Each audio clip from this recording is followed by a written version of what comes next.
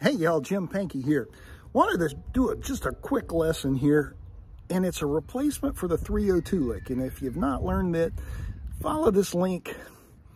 But we use this lick in a lot of tunes, but what this is, it's a substitute. So like if a song, here's an example, like $2 Bill or Long Journey Home, and I have a lesson on that too. So it goes something like this.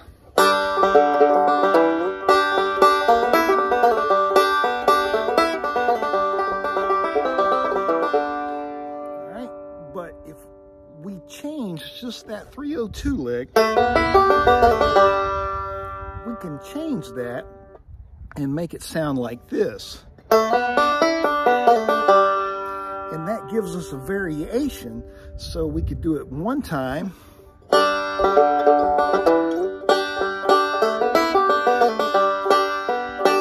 The way we've learned it previously, and then the second time that lick comes around, we could do that instead. So that gives you a variation. So let's play through it real slow. And then I'll give you a tab for just that lick, and it'll be a freebie. I'll figure out a way to get it to you so it doesn't cost you $1. So let's listen to these two different ways, and then I'll explain it, give you a tab. So it goes something like this. So the first time through, standard 302, new one.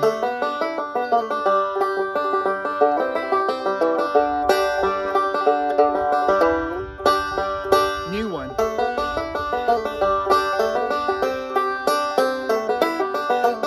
And then the old one. So that gives you two different licks that are super similar, but it gives you some variation. It's a great idea. So let's walk through that lick real quick like. So the right hand, it starts similar.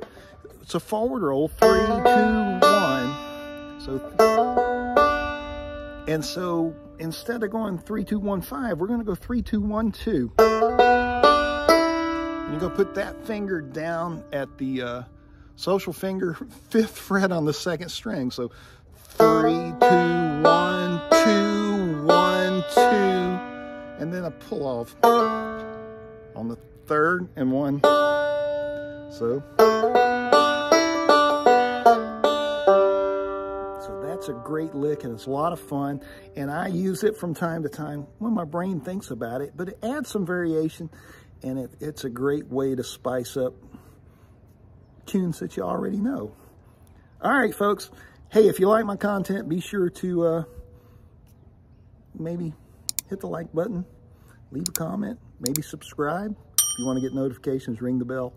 We'll see you next time. Bye, y'all.